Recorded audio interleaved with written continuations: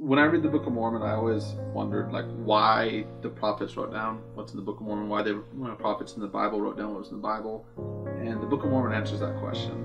It says, "For we labor diligently to write, to persuade our children and also our brethren to believe in Christ and be reconciled to God.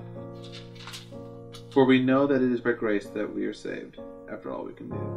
And I used to live in the South, and it's very important that people understand that we believe in that. We believe that it is by grace that we are saved, and that we do everything to follow Christ, not to earn our salvation. And I love that the Book of Mormon teaches that about Jesus Christ, that it's through His grace that we are saved. A lot of people, they have an issue with Christianity because they think the way it works is you say, "I believe in Jesus Christ," and then you can do whatever you want. In the Book of Mormon, one of the prophets threw down on that.